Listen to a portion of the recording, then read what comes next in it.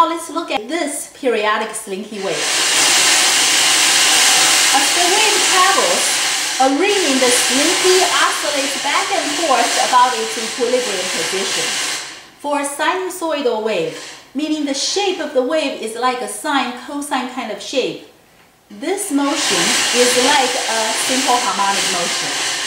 That's why many physics textbooks cover waves right after simple harmonic motion. If I make a periodic longitudinal wave, a single slinky ring would also oscillate back and forth about its equilibrium position, like a simple harmonic motion.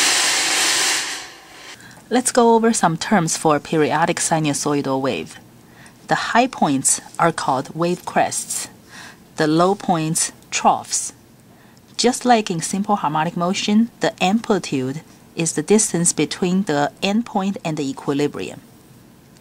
The length of one complete wave is called a wavelength, and we use Greek letter lambda for it.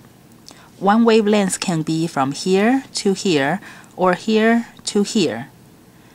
Basically, the distance between two adjacent wave crests is a wavelength.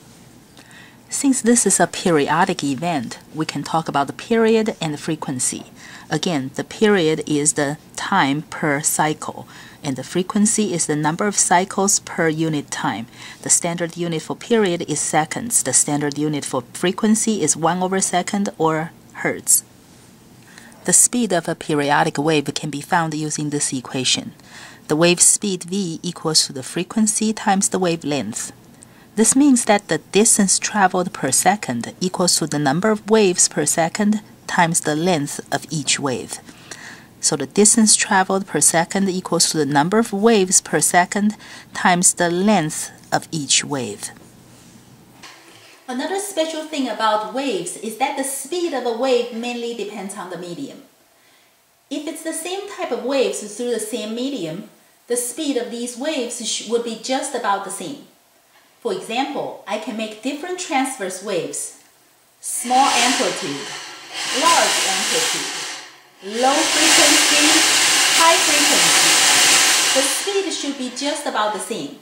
I know this is hard for you to tell, but if you take a look at St. Mary's University demonstration through the link at my website, you will be able to see it more clearly. The wave machines they used are kind of like this. I made this with skewers on masking tape, so it does not work very well. I can produce a wave like this. The skewers would rotate up and down about the center line as the wave propagates down the line. In that demonstration video, there are two identical wave machines, and you should be able to tell that the two different frequency waves travel at the same speed. Two different frequency waves of the same kind travel through the same medium. Does the wave with higher frequency have a longer, shorter, or the same wavelength compared to the lower frequency wave?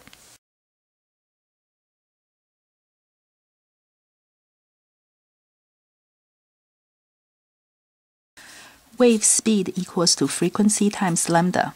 The two waves have the same speed. That means the one with a higher frequency must have a shorter wavelength. So it's the shorter. You will see that the wavelength is indeed shorter for the higher frequency wave in the St. Mary's demo. So the speed of a wave mainly depends on the medium. Another example that exemplifies this is the fact that we can hear a symphony orchestra performing without distortion, because all the sounds made by the orchestra at different frequencies and amplitudes travel to our ears at the same speed. This means even when a wave loses energy, it does not slow down, as long as the medium stays the same. For a particle, such as a ball, when it loses energy, it slows down. However, a wave does not slow down when it loses energy. What do you think happens to a wave when it loses energy?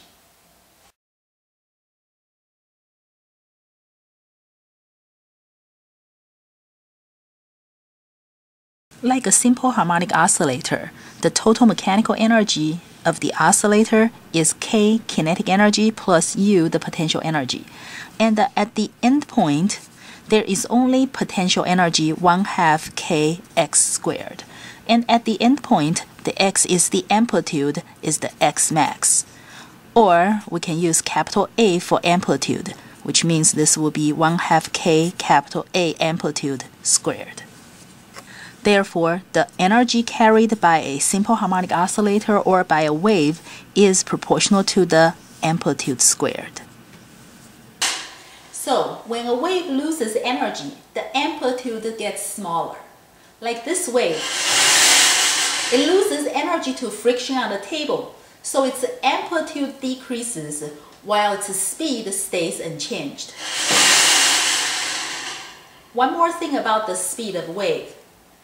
If we compare transverse wave speed in this slinky to the longitudinal wave speed in the same slinky under the same condition, we will find that the speeds are not the same because those are two different types of waves.